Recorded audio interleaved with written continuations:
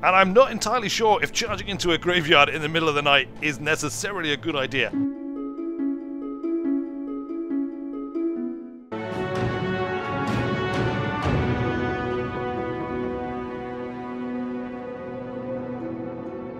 Greetings and welcome back to Battle Brothers. But what has happened to the Purple Scythe Mercenary Company? For last we left them, they were in a world coming to an end. A world that was being consumed, destroyed by the evil Goblin curse known as Save File Incompatibility. Well, fortunately for them, their overlord is a wizard, and I have pulled them through the mists of Oblivion to a far green country. The land of the Red Lowlands and the port city of Holn Island, which, interestingly enough, is not an island at all, but is, as previously mentioned, a port city. And this is where the Purple Scythe have arrived after their long journey, travelling first by magic and then by ship, having presumably many adventures along the way, which shall remain ever a mystery. But arrived they have in this strange new land, and they're eager to make their mark and to rebuild the fortunes of the Purple Scythe once more. Admittedly, the last time they tried to rebuild the fortunes of the Purple Scythe, it didn't go too well, but this time I'm sure it'll be different. We have, of course, brought with us the full surviving roster from our previous attempts. Erhard, who has gained the title of Old to mark him out as one of the men of old. His stats may have changed slightly, but that's what happens when you travel by magic. A few pieces of equipment may have been lost along the way and others gained, but generally speaking they are as they were, except for the new title. We have, of course, Kurt of Old, Torleif of Old, Ulfrit of Old, and Valdemar of Old, the original core group. They have survived the journey and are looking more or less no worse for wear, though they may have lost a little bit of experience along the way as well. We also, you may have noticed, have picked up a new guy as well. We have Herman, the architect, who we met along the way. We met him on the ship. He is of this world, and he is going to be our guide here, perhaps. Or maybe he's just going to be a bit of a hanger-on. Who knows? Anyway, he decided to give up his job as an architect and join the Purple Scythe. So here we are in this new world, this new land full of opportunities for a bright young mercenary company like ourselves. We've brought a few crowns and provisions and other supplies along with us, or possibly we managed to plunder them along the way. Who knows what crazy adventures there may have been in the meantime. Herman the architect has given us a bit of information on this new land. These are the noble lords, the noble houses that rule here. House Horn, House Steinwall, and House Fullsash. All three interesting, but they know nothing of the Purple Scythe as yet, so we will have to see how we deal with them in the future. Interestingly, Hatlund have apparently heard of the Purple Scythe. Perhaps there is a wizard dwelling there who had contact with the other realm from which we came. But that is a mystery for another time. Right now we have to decide how to proceed, how to begin to rebuild our company and make our mark on this world. The Purple Scythe shall be known. What have you got here in Holn Island, our rival city? Well, there's a contract available. We'll take a look at that in a minute. That should help us get on our feet. And also some more men. That's clearly what we need. Wow, some of these men are really expensive. This new land seems full of expensive men. But this fella here looks like a likely possibility.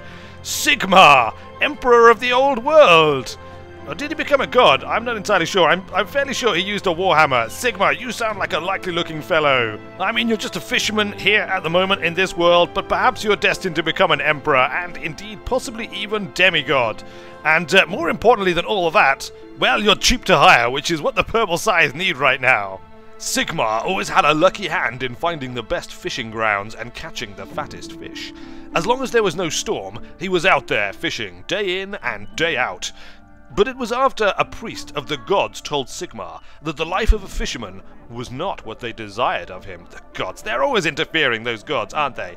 But that they wished him to spill blood in their name.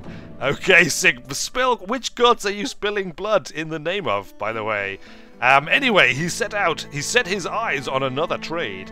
Visiting the tavern one evening, a new opportunity presented itself, with a promise of coin for dangerous work. Yes, Sigmar, come and join my team. Clearly the gods themselves have marked you out as a possible future emperor / demigod, and so we'll be expecting big things from you. We're also going to hire, I think, this chap here, Bertram, a higher chance to hit head, higher initiative. Oh, his background as a juggler makes him perfect. Perfect. As a mercenary, obviously. Taught by his stepbrother, Bertram took up juggling like a sailor to his oars. So good at flipping swords and daggers, it wasn't long until he was accused of sorcery and driven from his passion. I know what that's like, my friend. Do not worry. Juggling knives with his eyes closed, Bertram knows exactly where to throw each blade. Fine, Bertram, you are also hired, and you will receive your mercenary name as well, I think. Good. Do we actually have enough gear for these new recruits? We're up to 8. That's okay. We could really do with getting all the way up to 12. We've got a woodcutter's axe, and we've got a couple of reinforced wooden flails. Obviously, this is stuff that we had because of the travel from wherever it is we've travelled from, in whatever manner that we have travelled. We also apparently have some amber shards, which is nice. What we don't have, sadly, is a warhammer, so I'm afraid, Sigmar the Fisherman, you'll have to take this reinforced wooden flail / nunchuck instead. It's kind of a bit like a fishing rod, right? You can kind of swing it over your head like a fishing rod and sort of fish for enemies in combat, maybe? Probably not. I'm also going to give you a shield to hold. You can keep your fishing net, put that in your bags, and use it at the right opportunity. Once you use the fishing net, I think that's basically it. It's like a one-shot use, so we'll save that for an emergency at some point in time. Bertram, what would you like? Do you want to take a cudgel, perhaps? Bertram, the juggler. It's a bit like, you know, the sort of juggling club things that jugglers have. Not that I'm trying to equip everybody thematically. You know, that just wouldn't make any sense at all, would it? Not at all. And I am a serious mercenary captain, and this mercenary company is going to rise to glory. You mark my words. Before we go and buy some more equipment, I'm just going to quickly rename these characters. So we're only going to rename the 3 new recruits. The original 5 are going to retain their names of old. And they are, because, you know, we're kind of attached to them now, and I think that's the right way forward. But new recruits will all receive their Patreon backer names immediately. So these will be names taken from the Patreon backers list, and I'm going to put it in, I think, as their second name, so they'll retain their first names for character, and then they'll have a title given to them in honor of a Patreon backer. So the first one here is going to be Herman. No longer are you Herman the Architect. Now that you are a member of the Mercenary Company, you are now Herman the Bone Hero. There we go. Herman the Bone Hero. Master of Bones and hero of the company. Hopefully, anyway. We hope that he will be. Hopefully he won't die too soon. That's always a risk that we run, of course. But if they do, well, those titles can always go on to future characters. Alright, next up, it is going to be Andrew Murray. So Sigmar. No longer are you Sigmar the Fisherman. Now you are Sigmar the Murray.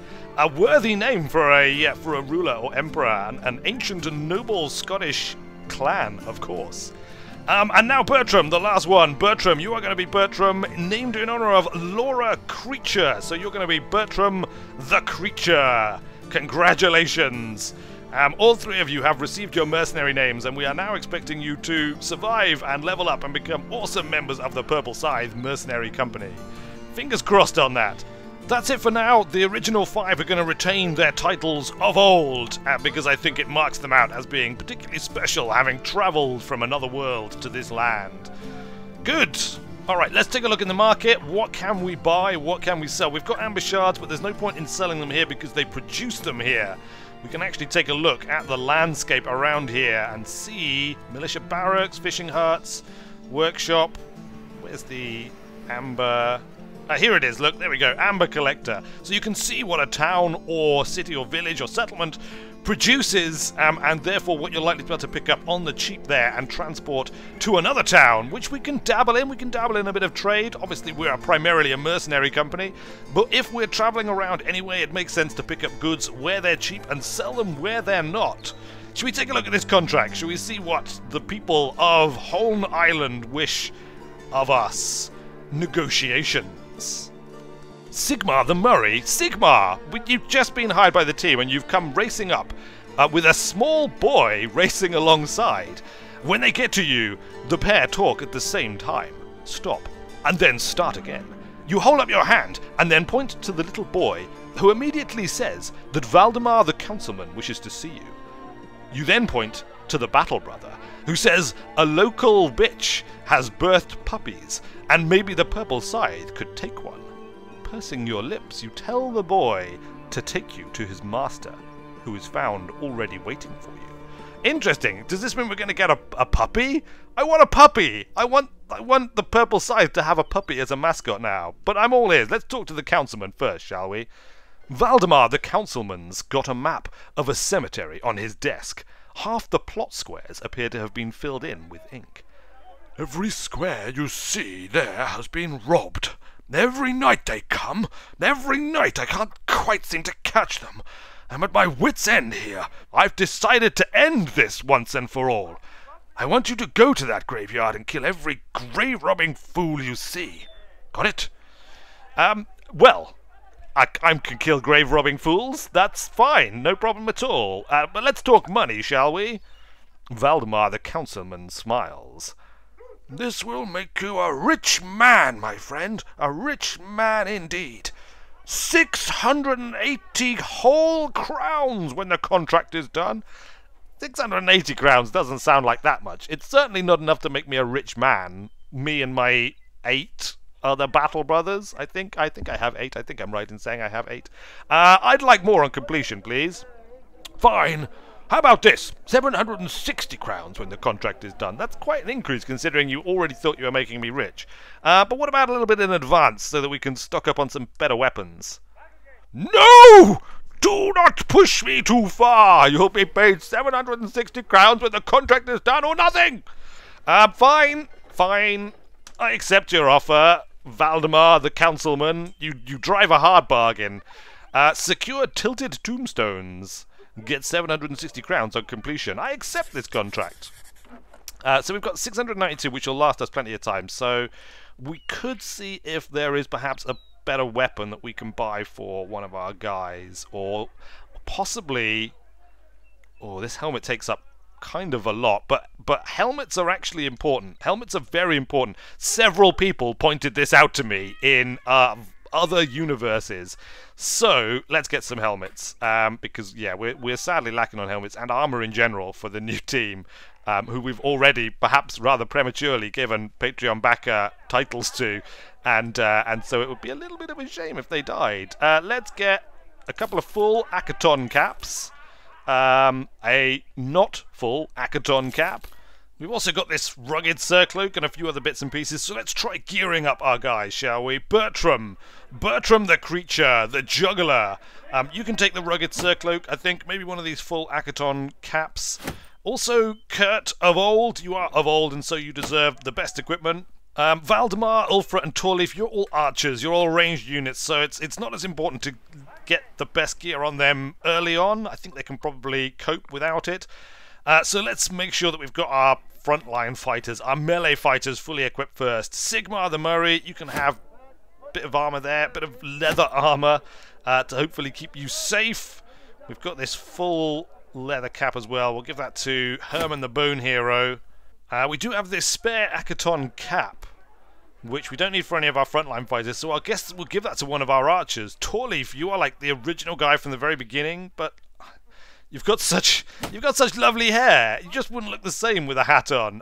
We'll leave you as you are for now, Torleif, I think. We'll give the cap to Valdemar of old, because Ulfra, of course, already has his witch hunter's hat, and he would not wear anything else. Good. All right, I think that's good. I think we're sort of more or less fully equipped. We're certainly well enough equipped to deal with a few grave robbers. It would be nice if somebody could take the woodcutter's axe, which of course is... Oops, sorry, I didn't mean to do that. This is, of course, Alfred's woodcutter axe. It's like a legendary weapon, but I think it's probably better for everybody to be equipped with shields to begin with. Maybe we'll find someone who's really tough later on who'll be prepared to take up the axe of Alfred, as it shall be known. Although, sadly, I can't actually rename the weapon, which is a shame. Oops, sorry. Here, take a shield. Everyone else has got shields. Everyone is equipped. We are good to go. Okay, it's time to hit the road to go and deal with some grave-robbing fools. Our first job in this new land. And there they are, look, away to the east. The tilted tombstones. Well, if you're going to call a graveyard the tilted tombstones, what do you expect to happen? It appears that night has fallen. And I'm not entirely sure if charging into a graveyard in the middle of the night is necessarily a good idea. I mean, it's not like I'm afraid or anything, but we do have archers and they're not very good at night, so I think we should probably make camp here. We'll camp quickly until dawn and then we shall attack. At dawn, a surprise attack at dawn against the graveyard. As you approach, you come to find many of the graves are emptied. Not just emptied, but unearthed from below. This is not the work of grave robbers. To arms! You can't make out who you'll be facing. Attack at your own peril and be prepared to retreat if need be. Oh no. What have I done? What have I let us in for here? At least I waited till dawn. I feel a lot better about that. But look, a Wilderganger. Evil undead creatures. Dark magic is afoot here.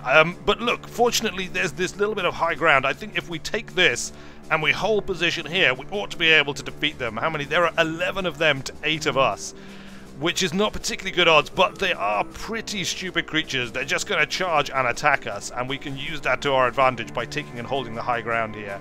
Ulfra, I think you're going to have to just work around behind and try and find somewhere that you can plink off with your crossbow. Bertram, take up position in front of the archers. We do not want any of the Wildergangers to break through our front line and get engaged with the archers because we're going to be depending on them to just pick them off from range. Take up position there. Kurt, in fact, if you go into spear wall, we can potentially hold them off until we're able to form up our lines here and get a good fighting position. If we can keep them back for a turn or two, I think we'll be in a strong position. But this is going to be a hard fight. We're outnumbered, and these zombies have a few tricks up their sleeves, a few dark magical tricks. But little do they know that we are the Purple Scythe, and we have a wizard on our side as well. Although, obviously, I can't do anything other than order my troops around. Good work, Valdemar. Torleaf, can you finish him off? One more shot. Oh, yes, look at that. That's the power of having your archers in position. And, of course, they also have the height advantage right now, which makes it easier for them to hit. Ulfra does not have the height advantage and can't fire anyway. But he may not be able to get it, because if I put him on that hill, it's just going to put him in danger, I think. Bertram, there's not much you can do, really. I think you're best to just sit and wait. We'll see if anyone comes within range. Likewise for you, Sigmar. We'll just delay until the end of the turn, and see if any of the Wildergangers approach. Erhard, you can just move around the back here. I want you to take up position on one of these hills to guard the right flank when you can. Kurt of old, just go back into spear wall. We need to keep an eye on his fatigue, but he's alright for the time being. But fatigue will build up over the course of a battle, and you will find yourself... Oh, yes, good work, Kurt. And again, yes, see? Spear wall is awesome. Whenever a unit tries to move into base contact with you, you get a free attack, and if you hit them, they are driven back. So it's absolutely awesome at holding them at bay, which we have done. Kurt has managed to do.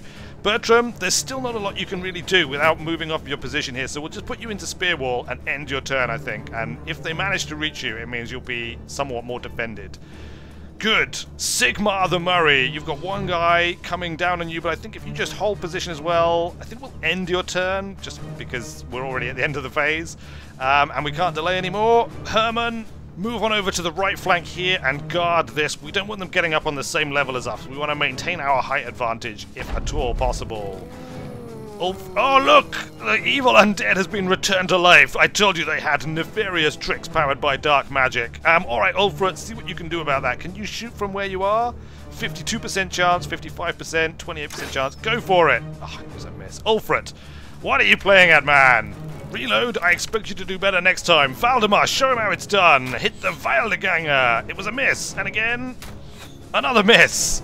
Oh dear. Torleaf. Torleaf of old. Show these two fools how it's done. You are the original and still the best. Make it happen.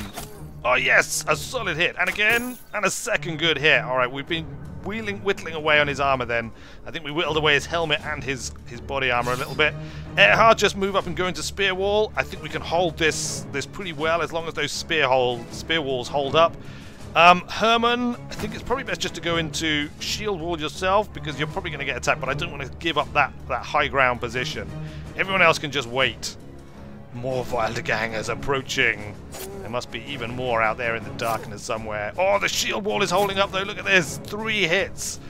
3 hits. That's what it's all about. Any more? Anyone else want to try and break through Kurt's shield wall? I mean spear wall? I guess not. One more time, Kurt. Your fatigue is building, but you can hold them for one more round. Do a bit more damage. Look, we've got Erhard of old also now working away with his spear wall. You know, I think we might actually pull this off. Sigmar, there's nothing you can do. Just stay where you are. Stay where you are and let them come to you. Same for you, Bertram. Hold position. Nothing gets through. Ulfred, this time, make that quiver of yours count. 55% chance. Ah, it was another miss. Come on, Ulfred. Seriously, reload. You have to do better, otherwise people will laugh and point at you and say that you're not a true witch hunter at all. I mean, admittedly, these aren't witches. These are just zombie Wilderganger creatures, but they're pretty much as close to a witch as you can get without actually being a witch, right? I mean, they're a lot closer to being a witch than like a bandit, or even a goblin, for that matter. Herman, the bone hero, you need to kind of just batter away and hold that line. You've only got one that you're dealing with, so that should be fine, unless he gets a lucky hit in for you. Valdemar, can you kill one of these? Kill this guy. Good shot, man. Alright, well, 1 out of 2 is not too bad. Torleaf, though, continuing to show the archers how it's done. The spear wall holds. The spear wall holds. More Wildegangers approaching. Oh, and another one from ahead, and another one from the right flank. Enemies press in all around, and we are becoming outnumbered. We need to kill some of these guys before the fresh reinforcements arrive. Erhard, just keep the spear wall up. We need to hold that left flank and that center ground. And I'm going to send... Oh, look! More attacks on the left-hand flank, but the shield wall is hold. The shield wall has failed! Oh, no! And now another one comes in and attacks. Kurt of Old is pressed hard. Sigmar is pressed hard.